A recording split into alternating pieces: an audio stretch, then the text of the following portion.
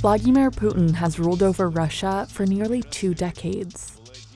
But there's mounting speculation that he might have Parkinson's or some other neurological disorder. The debate about succession is more on a kind of biological time clock. Now the big question is, when Putin is gone, who will succeed him? I would expect that Putin will not nominate a leader to replace him until the last minute. We decoded Putin's inner circle and his opposition to figure out who could succeed him and what they would mean for Russia's future. Experts told us Sergei Shoigu is among the most extreme of Putin's men.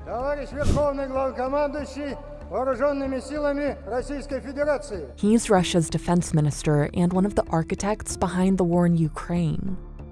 Putin and him are almost always side by side. Shoigu represents the kind of deep Russia, the kind of romantic Siberian tribes going on hunting trips with Shoigu.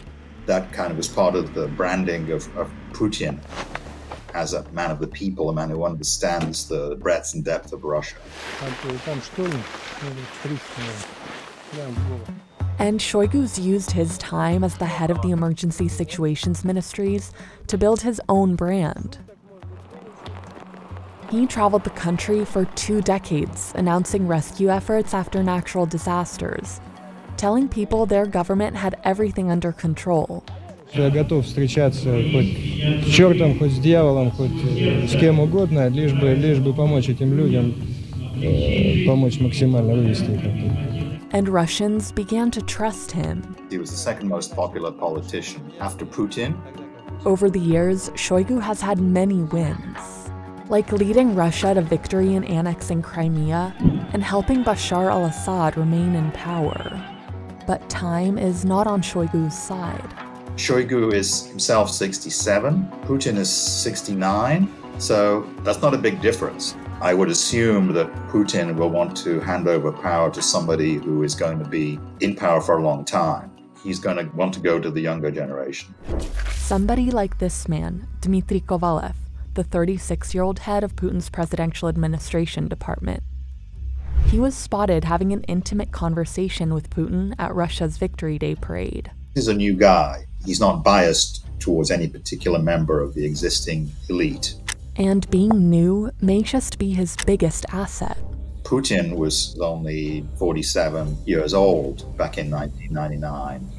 He was very charismatic. He was very quick on his feet in talking to journalists and talking to the public. That was an important part of his path to power. But now Putin is 69 years old. So the age factor may be more relevant than ever. Even Putin has said he'd want someone young to succeed him. Новое молодое поколение управленцев, ответственных людей, которые будут в состоянии взять на себя ответственность за Россию. This clip made the rounds online. People noted his hunched position, his firm grip on the table, his fidgeting hands and feet. He just looks generally uncomfortable. The Kremlin has repeatedly denied the claim that Putin is sick. Which brings us to 60-year-old Sergei Kirienko. He came to prominence already in the 1990s as a banker, promoting economic reforms. Since 2016, Kirienko has been the first deputy chief of staff of the Presidential Executive Office. More recently, Putin put him in charge of rebuilding territory Russia took from Ukraine. Знамя Победы стало символом борьбы с фашизмом и с нацизмом. Putin surrounds himself with people who display loyalty. Kirienko is part of that team. But Kirienko proved that long before Russia invaded Ukraine. Kirienko was in charge of domestic politics, organizing the election campaigns, so that puts him in a powerful position. Dmitry Medvedev, who was handpicked to be president from 2008 to 2012, has historically been much less hostile towards the West. Unlike Putin, he was not a member of the Communist Party, so he is the first post-Soviet leader that Russia has seen. Welcome, my friend and partner. Medvedev met with then-President Obama and signed a treaty that aimed to curb the spread of nuclear weapons. but Putin only allowed him to serve one term. People saw Medvedev as just a shell, a puppet figure for Putin. Since then, Medvedev has been changing his tune. He's been very aggressively attacking the West and defending the war. He's even said that Russia is saving the Ukrainian people. Sergei Sobyanin has been much less vocal about the war. The mayor of Moscow for the last 12 years, he's proven to be another viable candidate. He's popular, he's well known, and he's a competent manager. And 3 years after he took office, annual investment in Moscow had grown by 50%. Experts say Moscow's economy accounts for roughly 40% of Russia's GDP, which makes him a pretty powerful figure. Sobyanin comes from the main oil-producing region of Russia, the Tumen province, where he was governor from 2001 to 2005. So presumably he also has good connections with the oil industry. And the war in Ukraine is giving Sobyanin a new opportunity to get involved. Putin has asked major Russian cities to help rebuild newly occupied territory in Ukraine. Moscow has been assigned to the Luhansk People's Republic. But rebuilding is dangerous. A car bomb killed a Russian deputy head on June 24th, and again on July 11th. That'll be a test of their loyalty to patriotism. That presumably would be one path into power. But even if Sobyanin doesn't double down in Ukraine, he could take over if Putin leaves without naming a successor. But there's also Alexei Navalny. People even outside Russia already recognize his name. Alexei Navalny. Alexei Navalny. Alexei Navalny. Alexei Navalny.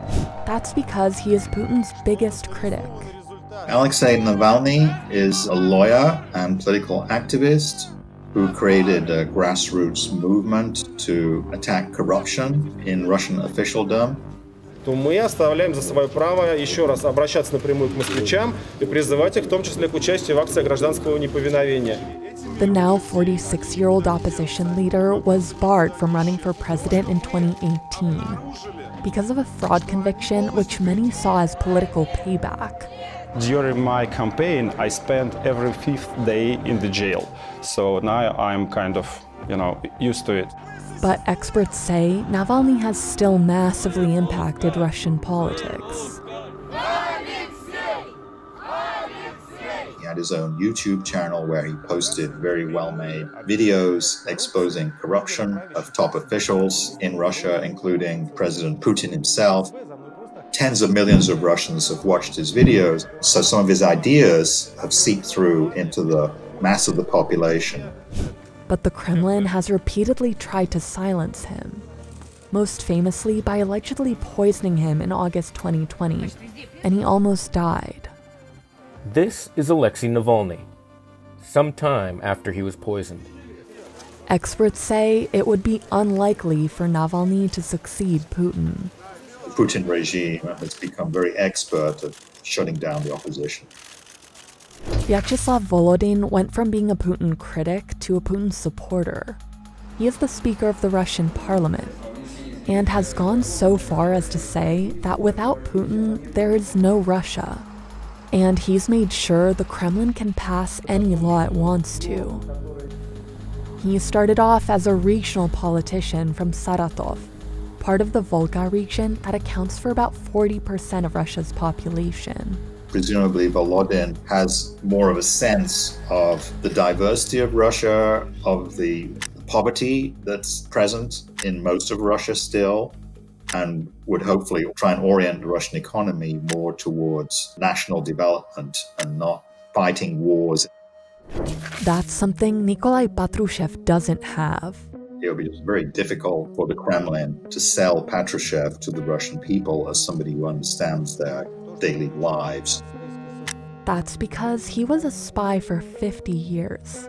He even served with Putin in the KGB. Now he's the head of the Security Council. He's part of the inner circle of 4 or 5 officials who are closest to Putin.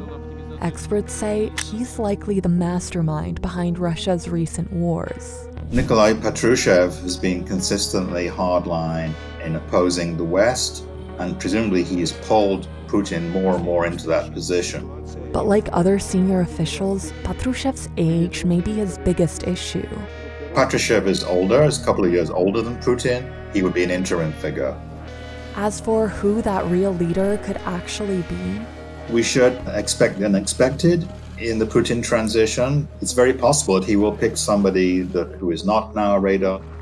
But regardless of who comes next, Putin has said his successor should carry on his legacy and be somebody he trusts to look after Russia once he's gone.